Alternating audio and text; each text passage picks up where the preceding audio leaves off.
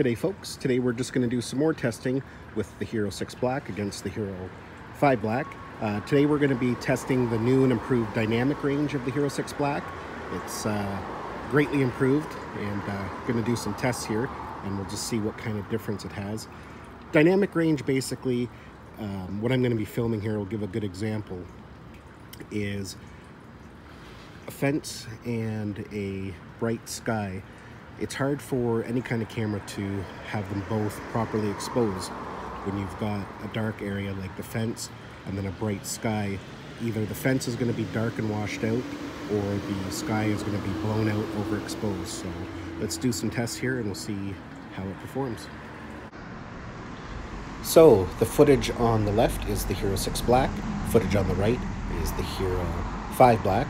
And yeah, as you can see, there is a great improvement in the dynamic range.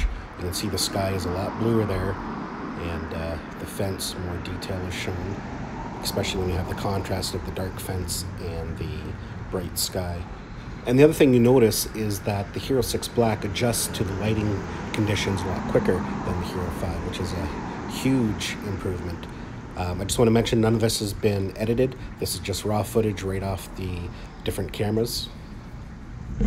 Now let's take a closer look. I just pulled out a frame from that example, and wow, what a difference. Hero 6 Black on the left-hand side, Hero 5 Black on the right-hand side. And just look at the sky. On the right-hand side, it's all washed out. You can barely see any color.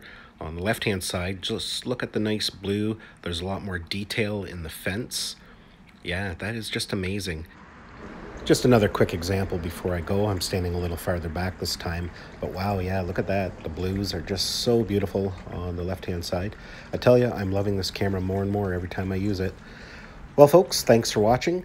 Don't forget to hit the like button if you found this video useful. Don't forget to subscribe so you don't miss any of our upcoming videos, and we'll see you in the next one.